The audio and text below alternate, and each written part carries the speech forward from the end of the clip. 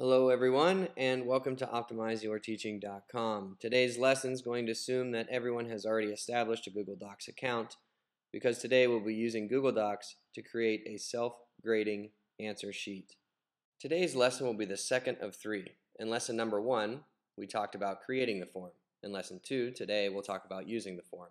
And in lesson 3, we'll go over advanced techniques and handy tips. So let's begin with lesson 2, using the form. The very first thing I need to do is I go to Google and I make sure that I'm signed in. If I'm not signed in, there's a button over here that would say sign in. Once I'm signed in, I go to Documents, and you'll see this screen. You'll notice right here at the top, generic answer sheet. That was the one that we were working on together. I click on that. Now what it's going to open up is the spreadsheet. There are no answers here yet. We haven't filled in any of the fields. None of the students had entered their questions. You'll notice though that the titles of each question appear as the headers in the spreadsheet. So I have first, last, class, and the numbers of each question. You can see why now it's important to keep those names short. Otherwise, these columns become very wide and difficult to navigate through. What we're going to do now is we are going to enter the answer key. So I want to go to the live form. This is what the students would see. This is our finished product. So now I'm going to enter in the answer key. So for first name, I'll put answer. For second, I'll put key. Doesn't matter which class I put. And now what I'll do is I will go through and put the correct answer for each question. I'm going to put answer A as the correct one for each question, just for the point of our demonstration. And then down at the bottom, I click Submit. When I hit Submit, I see here, it gives me a message, your response has been recorded. We can change this in lesson 3. I'll show you how to change this message. And we can also change some options here of what the students can see after they submit. Again, that'll be in lesson 3. As you can see here, the answers are submitted. I have answer key, the timestamp is there. Okay, so what I'm going to do is I'm going to go back to the form for the purpose of this demonstration, and I'm going to enter 30 different answers. And here are their answers. So, how do we grade this? Well, the first thing we need to do is install a script called Flubaroo. Now you can see that I've already installed it on my sheet here, but I'll go through the process again so you can see how to do it. First thing you need to do is go to Insert. Click on Insert. Down at the very bottom of this sheet, you'll see the word Script. Insert Script. These are all types of formulas and scripts that people have written and they share for free online. I can find Flubaroo by going in through the education and looking through this alphabetically, or I can go up to the top here and just type in Flubaroo, F-L-U-B-A-R-O-O, and here I get it.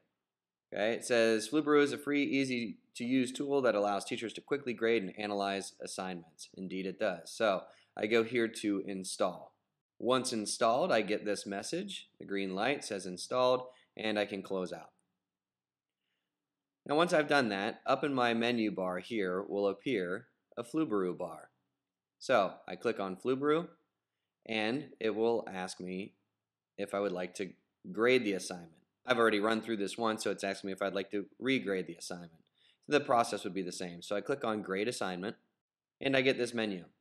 Now Flubaroo is pretty good at guessing what fields are questions and what fields identify the student. But you should double check it. So it's saying here that the first, last, and class fields are used to identify students. Indeed, that's correct. Now it has number 1, 2, and through 10 saying that each of these are worth 1 point. If I want to make questions worth more, I can go in here and offer different types of options for each question. But I'm going to leave all questions equaling the same amount, 1 point each, and I'm going to hit continue. Okay, the next step is to go through and tell Flubaroo which of these entries am I going to use as the answer key. So I go here and let Flubaroo know that I want to use the answer key submission as the answer key. I click continue. And now Flubaroo will grade my assignment. As you can see down in the lower right hand portion, or lower left hand side of my screen on to the right of student submissions, it's given me a new tab called Grades. Flubaroo tells me that the grading is complete, and now I'm going to view grades. So if I want to go back to my student submissions, it's still here on this tab. That's the original sheet. this tab has now been added. Flubaroo does that automatically. When I click on that, it gives me my grade sheet. In the upper left-hand corner, I will find an overall assessment. So it gives me the points possible for this, the average points that were scored, in this case 7.76, the counted submissions. This lets me know, oh wait, I know I have 100 students and 99 have submitted, who's missing? And then the number of low-scoring questions. Flubaroo indicates a question with an average less than I want to say less than 60%, I believe, as a low scoring question. So it's telling me that I have one question that is low scoring.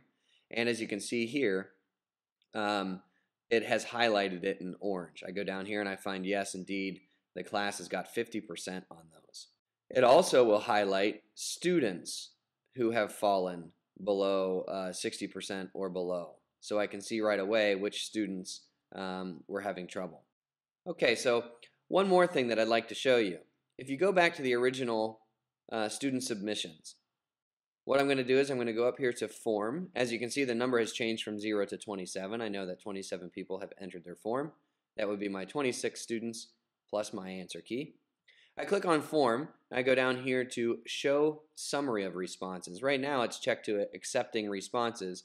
I want to show summary of responses. This is a great tool. It will open up another window. Up at the top, it tells me all the students' first names and last names that have submitted. It tells me how many students out of each class have submitted. If you remember, all these students from this example are from my first block class. It's also going to count my answer key, so I need to keep that in mind. It's going to skew the numbers just a little bit. And then it will tell me, this is great, it will tell me what answers were most common for the students. So it gives me a breakdown of every single question. Here I can tell that 52% chose A, 41% chose B. So this would be a topic of conversation in the classroom. Why were people confused between these two options? It'd be a great way to go back into the hard copy of our test and take a look at that question. If I see a question like this, and most of the students have chosen the correct answer, then that might not be a question that we need to spend time on in class if we're pressed for time.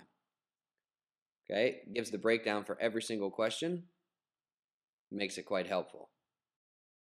That will conclude the second of 3 lessons in this 3-part series about how to use Google Docs to create a self-grading answer sheet. Please join me for lesson 3, where we discuss advanced techniques and handy tips.